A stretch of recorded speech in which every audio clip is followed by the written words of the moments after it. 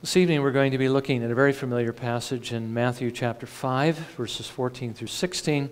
What I'd like to do is back up to verse 1 in chapter 5 of Matthew and begin at the beginning of the Sermon on the Mount. But we're going to be looking specifically at verses 14 through 16. This is what we read. Beginning in verse 1, when Jesus saw the crowds, he went up on the mountain. After he sat down, his disciples came to him. He opened his mouth and began to teach them, saying, "Blessed are the poor in spirit, for theirs is the kingdom of heaven. Blessed are those who mourn, for they shall be comforted. Blessed are the gentle, for they shall inherit the earth. Blessed are those who hunger and thirst for righteousness, for they shall be satisfied. Blessed are the merciful, for they shall receive mercy. Blessed are the pure in heart, for they shall see God. Blessed are the peacemakers, for they shall be called sons of God. Blessed are those who have been persecuted for the sake of righteousness, for theirs is the kingdom of heaven. Blessed are you when people insult you and persecute you and falsely say all kinds of evil against you because of me. Rejoice and be glad, for your reward in heaven is great. For in the same way they persecuted the prophets who were before you. You are the salt of the earth. But if the salt has become tasteless, how can it be made salty again? It is no longer good for anything except to be thrown out and trampled underfoot by men. You are the light of the world. A city set on a hill cannot be hidden, nor does anyone light a lamp and put it under a basket, but on the lampstand, and it gives light to all who are in the house. Let your light shine before men in such a way that they may see your good works and glorify your Father who is in heaven." May the Lord bless His word to our hearing this evening. Now again, we're not going to focus on the things that we saw earlier in this chapter, what we call the Beatitudes. Really, what Jesus is saying here is not, blessed are you if you do these things, but blessed are you if these things are actually already a part of your character, because they can only be that way through the grace of our Lord Jesus Christ. By trusting in the Lord Jesus Christ, by having the Spirit of God dwelling in you, He works these graces in you. But I do want to just mention in passing that these graces go into what it means to shine as lights in the world. These are some of those characteristics, some of those qualities, some of those Christ-like qualities that the Spirit of God is working in you to make you a witness of Him. But now let me just back up and say this morning we were looking again at the fact that John was drawing our attention to the deity of our Lord Jesus Christ. He wants us to see who Jesus really is. Jesus is not merely a creature. Yes, He is man, but He's not merely a man. He's not just a good man, as liberals believe. Not just one of the greatest prophets who have ever lived, as Islam believes. He's not just a God, as Jehovah's Witnesses believe. And He isn't just one God among three gods or among many gods, as Mormons believe. He is the God. He is the God of creation. He is the eternal God. He is the one we saw this morning, John says, who has life in Himself. And He is the one whose life is the light of men. Jesus, as God, is basically the source of all life. He's the one who makes you alive. That's why you are a living being and not just a mound of dust. You know, apart from God's grace, the life that He has imparted to us, that is, that Jesus has given to us, that's all we would be. And when the Spirit of life departs from us, we will return to the dust. Jesus is also the one who gives you spiritual life, if you're a believer here this evening, and that's why, presumably, you're here wanting to please God, wanting to worship Him, rather than being out there with the rest of the world trying to please yourself. Jesus is spiritual life, and He gives that to whom He wills. Jesus, we saw this morning, is the source of all light. He's the one who gave you a mind when He breathed into Adam's nostrils the breath of life, and he became a living being. He gave him a rational mind and the ability to discover truth. Jesus is the one who reveals the truth that God exists through nature, and the one who tells us about God and his plan of redemption through the Word. Jesus is the one who illumines your minds and your hearts by his Holy Spirit to see the beauty of his truth, so that you might desire it, that you might receive it, and that you might live, that you might receive his life. John is emphasizing the fact that Jesus is life and he is light. Jesus is God.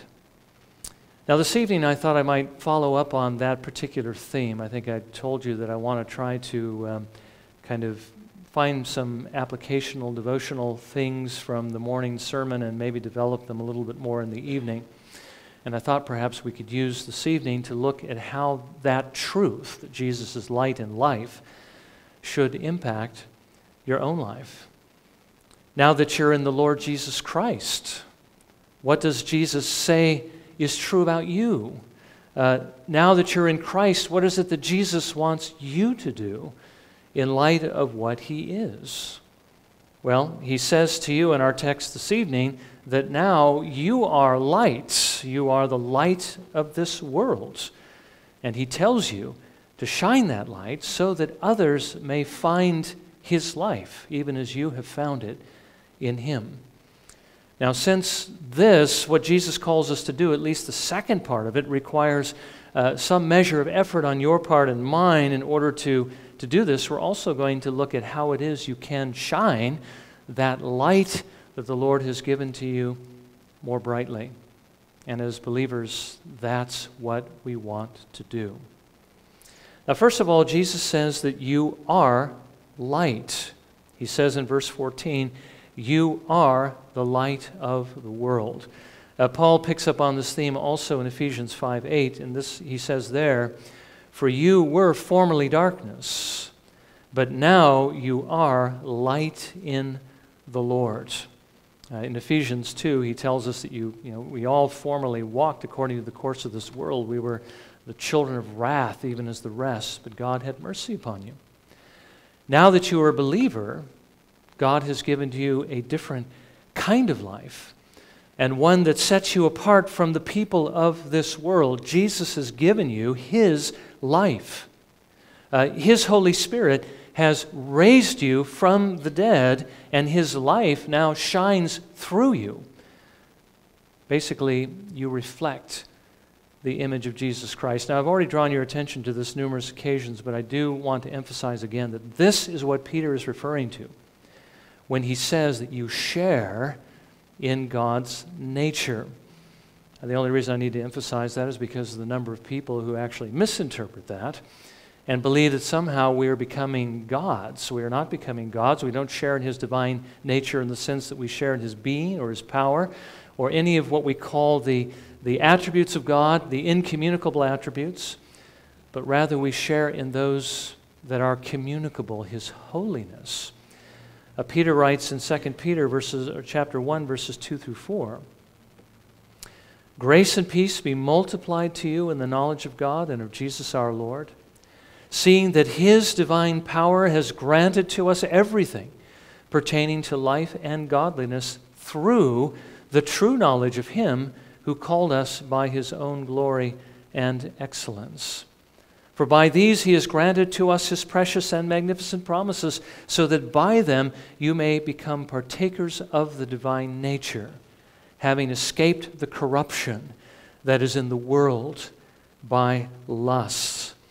You see, you were formerly darkness, as Paul said. You were in this corrupted state in the world, but you have escaped it through the knowledge of him who called us, that is, through the knowledge of Christ. You are now partakers of the divine nature. You are light in the Lord. Now again, going back to our text, I do want you to see that Jesus is not here in this first part issuing you a command. He isn't saying, become the light of the world. I command you to be the light of the world. But rather, he's stating a fact that in the Lord Jesus Christ, if you are in him, if you are trusting him, you are the light of the world. Now, we do know that Jesus is the true light. We saw that this morning. The true light has passed into the heavens. That's where Jesus is, seated at the right hand of God. But he has made provision to continue the shining of his light in the world through you. You are the light of the world. And so, secondly, being his lights, Jesus wants you to, not surprisingly, shine the light that he has given to you. He says in our passage, and again in Matthew 5, 14 through 16, you are the light of the world. A city set on a hill cannot be hidden. Nor does anyone light a lamp and put it under a basket, but on the lampstand. And it gives light to all who are in the house. Let your light shine before men in such a way that they may see your good works and glorify your Father who is in heaven. Jesus has made you light, and he wants you to shine that light. Now, what is the light that he's given to you? What is this light that you're supposed to shine? Well, I think it can really be wrapped up in two things. First of all, it is the light of a changed nature, of a changed character. The light of a life that is visibly different from that of the world. Again, you were darkness, now you're light. You were formerly corrupt, but now you're partakers of the divine nature. That should be visible in your life. Now, you're not going to be able to shine, and people aren't going to be able to see any difference unless you actually are different, unless you actually stand out. And that's exactly what the Lord is calling you to do. I already told you in Ephesians 5:8, Paul tells us what we were before and what we are now, and he goes on to tell us what it is, therefore, we should do. Ephesians 5, verses 8 through 13. For you were formerly darkness, but now you are light in the Lord. Walk as children of light. For the fruit of the light consists in all goodness and righteousness and truth, trying to learn what is pleasing to the Lord. Do not participate in the unfruitful deeds of darkness, but instead even expose them. For it is disgraceful even to speak of the things which are done by them in secret. For all things become visible when they are exposed by the light. For everything that becomes visible is light. So, to walk, as it were, in the light, you need to be different. You need to walk, as John puts it in 1 John 1:7, with God in the light. As Paul puts it here, you need to live as children of light, as God's children, as those who share his nature. What that means is that you need to study God's word to learn what is pleasing to him and do what he says. You need to understand what it is that God hates, what the people of the world are doing that he hates. And you need, instead of doing what the people of the world are doing along with them, you need not to do those things. You need to avoid them. And he says, rather, even expose them. Let your light shine in such a way that they may see your good works. Shine your light in such a way by way of personal example as well as by way of words. Expose the sins that are in the world. In other words, don't blend in with them, but stand out from them, and as light, shine your light towards them and expose the sins they're involved in. Now, let me just point out that you are called to do this. I'm called to do this, but in order to do this effectively, you've got to do it out of love. Because if you do it in the way the Pharisees did it, pulling in your skirts and disdaining the sinners around you and crying out unclean to people who walk by you, that's not what the Lord wants you to do. What he wants you to do is come to them in gentleness, come to them in love, from a genuine desire to do them good, to see them repent, knowing where their sins are going to lead them. Their sins are going to lead them to judgment. And so out of compassion and mercy and a desire to see them saved, remember that every person living today is a soul capable of salvation. And they may very well be one that the Lord is going to make a brother and sister, but he won't do it unless we share the gospel, unless we're willing to stand out, unless we're willing to tell them unless we're willing to call them to repentance or point out what it is they're doing wrong and try to get them to turn, try to get them to amend, try to get them to come to the Lord Jesus Christ. So the first way we are to shine as lights is by way of example, and of course by that example to encourage people to turn from their sins. But the second way, of course, I've already included in the first, so I'll just say it briefly. We do need to communicate the gospel to them, okay? Follow up your example with the truth, with the gospel. Jesus has commissioned you to bring his gospel to everyone that you know. We often pray for people, and we ask that God would save them, but do we ever think about the fact that they need to hear the gospel, and since we know them and we have a relationship with them, that we can communicate it to them, and that the Lord has actually called us to do that very thing. Jesus says to his church in Mark 16:15, "Go into all the world and preach the gospel to all creation." That certainly means everybody you know and people even you don't. And we can do it in a variety of ways, even inviting them to watch a movie and to hear the gospel, inviting them to a service where they're going to hear the gospel. This truth of the gospel, which is combined with a godly life, the testimony of a changed life, one that is different from the world, is a very powerful light. It's what God uses to change lives, to save the lost. And so the Lord says that you are lights. You are the light of the world. And he says to you that you are to shine that light in the darkness so that men may see your good works and glorify God who is in heaven. Remember, what makes that light most powerful, we're going to see that right now, is love.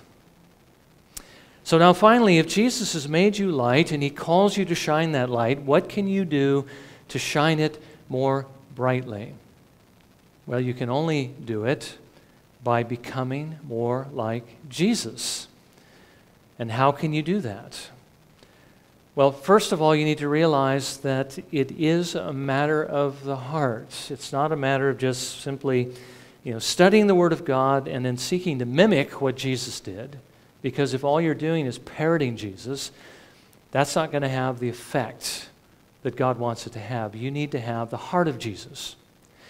You must love him and really want to be like him in loving other people if you ever have any hope of shining this light more brightly. I mean, when we really look into the life of Jesus, we do need to understand there was a reason why he was the way that he was. And his reason is because he loved his Father and he wanted to glorify him. And that's why he lived the kind of life that he lived. It was out of love for the Father in John 14:31. But so that the world may know that I love the Father, I do exactly as the Father commanded me. Jesus shows his love through his obedience. If you are to shine as lights in the world by obeying the Lord, by living the kind of life he calls you to live, by communicating the gospel, you must love him more. You see, you have to be driven from the inside. You have to be changed from the inside out. It's exactly what Jesus told his disciples in John 14, verse 15. If you love me, you will keep my commandments. I mean, that's how we know we love Jesus, but we need to understand that it's also the measure, as it were, of our love. To the degree that you love him, to that degree you will obey him, and to that degree you will shine as lights in the world. You ever wondered why it is that Jesus asked Peter these questions before he told him to tend his sheep? He asked him whether or not he loved him and how great that love was for him. In John chapter 21, verses 15 through 17. So when they had finished breakfast, Jesus said to Simon Peter, "Simon, son of John, do you love me more than these?" He said to him, "Yes, Lord, you know that I love you." He said to him, "Tend my lambs." He said to him again a second time, "Simon, son of John, do you love me?" He said to him, "Yes, Lord, you know that I love you." He said to him, "Shepherd my sheep." He said to him the third time, "Simon, son of John, do you love me?" Peter was grieved because he said to him the third time, "Do you love me?" And he said to him, "Lord, you know all things. You know that I love you." Jesus said to him, "Tend my sheep." Now, we know that Peter is only going to do this to the degree that he actually loves Jesus Christ. And Jesus was challenging him to, as to how much he did love him. And I think you've probably heard on numerous occasions that the first two times Jesus asks him the question, he says, "Do you love me with this supreme love, this agape love?" And Peter answers with a lesser love. "Jesus, you know that I have a brotherly love for you." And Jesus, the second time, do you love me supremely? And Peter says, "You know that I have a brotherly love for you." And then this third time, Jesus says, "Peter, do you really have a brotherly love for me?" He lowers the degree of love down to that level. And Peter was grieved because he said the third time, "Do you have a brotherly affection for me?" And he says, "Lord, you know all things. You know that I have this brotherly affection for you." Well, it would have been better if Peter, of course, could have actually owned up to this supreme love, but Jesus was willing to use even the love that he had. But it was important that he loved the Lord if he was going to do what the Lord had called him to do. Love was the reason why Paul gave himself to the Lord in the way that he did and went through so many things, even being willing to lay down his life for the Lord and actually doing so. And of course, he says, we all need to have that kind of love in 2 Corinthians 5, verses 14 through 15. "For the love of Christ controls us, having concluded this, that one died for all. Therefore all died, and he died for all, so that they who live might no longer live for themselves, but for him who died and rose again on their behalf." The only way you can do that is by loving Jesus Christ. So if you would shine more brightly for Jesus, you do have to have this love in your heart for him. As a matter of fact, you need to love him more than anything or anyone else. Let me point out to you again what Jesus says in Matthew 10, verses 37 through 39, as he's preparing to send his disciples out to preach the gospel. How are they going to be able to do that? I mean, he's sending them out to shine the light. How are they going to shine if their hearts are bogged down with other loves, something they love more than Jesus? He says this, "He who loves father or mother more than me is not worthy of me. And he who loves son or daughter more than me is not worthy of me. And he who does not take his cross and follow after me is not worthy of me. He who has found his life will lose it. And he who has lost his life for my sake will find it." Jesus says we have to be willing to give up everything, even our own lives, to follow after him. In other words, we need to love him more, because whatever you love the most, that is what you are going to devote your life to. And if what you love is anything other than him, anything other than Jesus, you're not going to be able to do what the Lord calls you to do. You're not going to have a light to shine. That thing will cripple you. You've got to let it go, and you've got to love him more than anything else. Well, that brings us to the second question.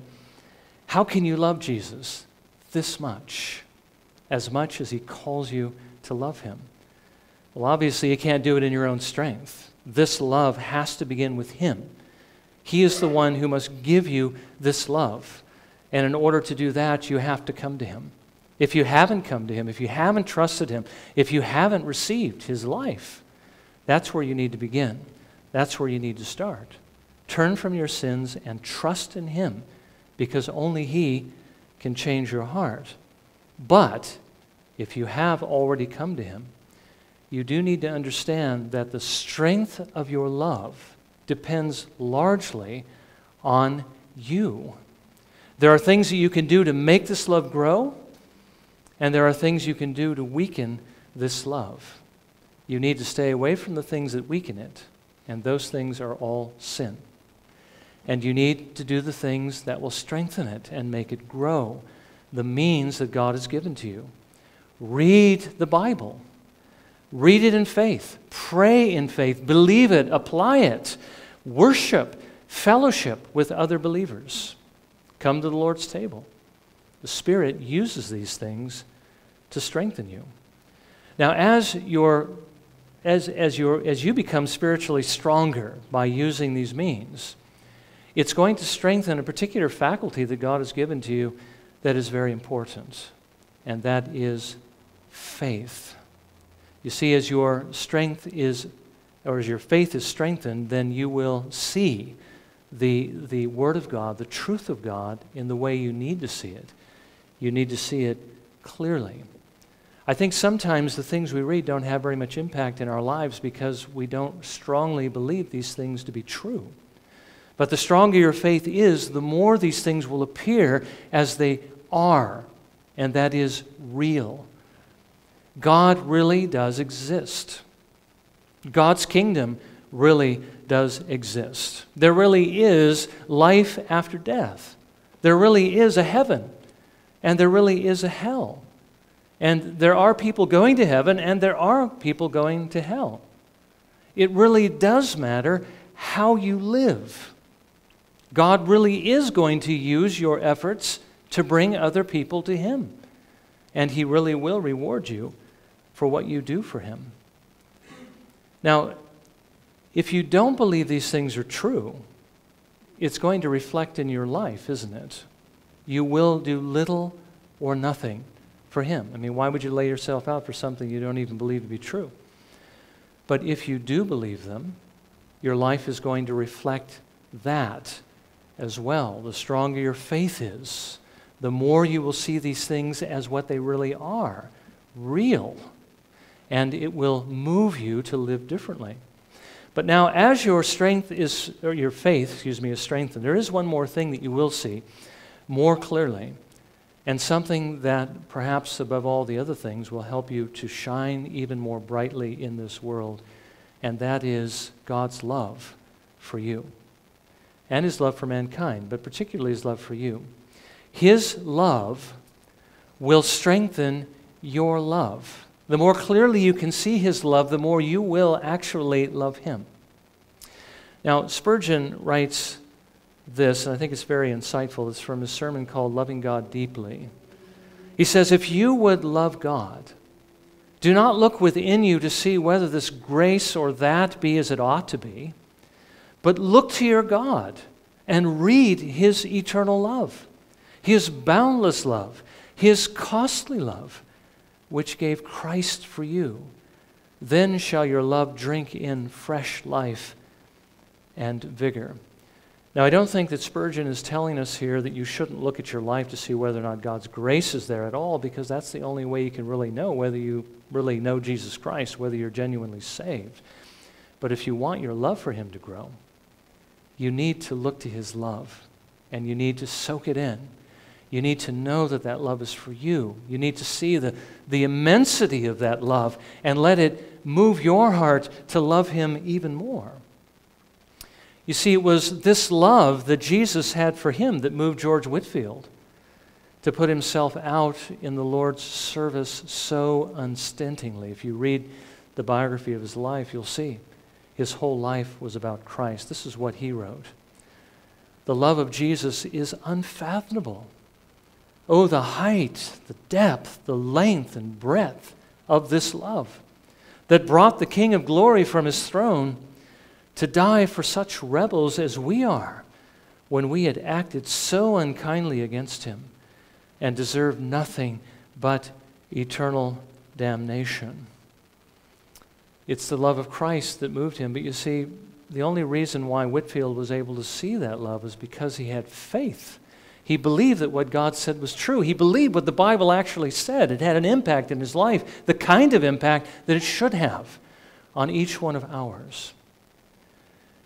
It was really the desire to declare this love of Christ to others that moved Spurgeon to labor as he did. He writes in his sermon, Immeasurable Love. It has been my one and only business to set forth the love of God to men in Christ Jesus.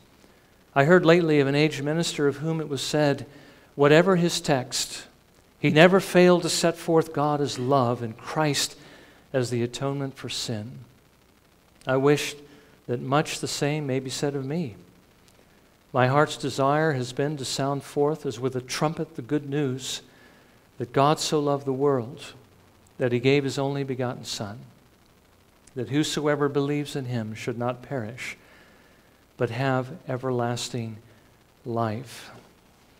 You see, if you want your love for God, if you want your love for the Father and for his Son, Jesus Christ, to grow, you need to understand the love of God towards you. You need to understand what it is that he has done for you. You need to understand what you were apart from Jesus Christ, how you were helpless and in darkness and ignorance and on your way to hell, and you would have perished there everlastingly if God had not loved you and sent his Son to die for you, that you might have life.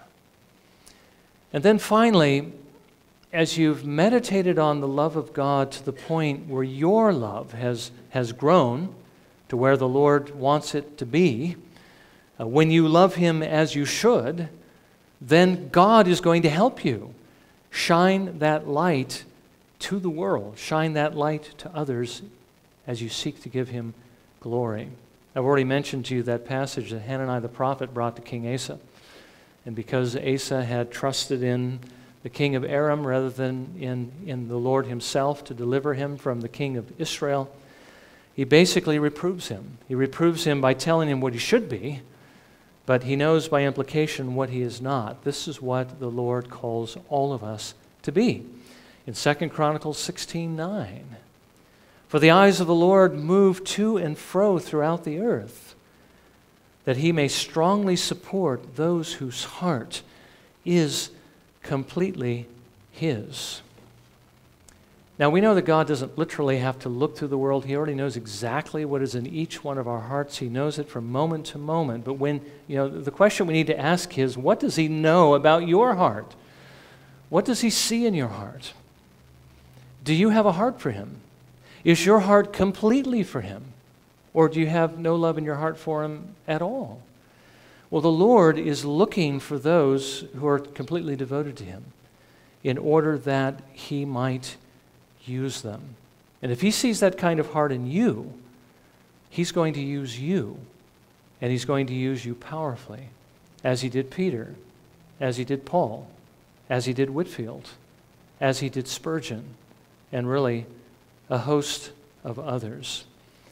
So if you want to shine as the Lord calls you to this evening, you do need to turn from your sins and trust in Christ. You do need to use the means that God has given to you to strengthen your faith.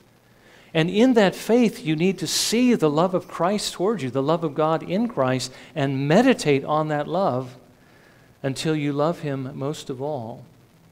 And then you need to look to the Lord to use you, because then you will be the kind of person that he is pleased to come alongside of and help.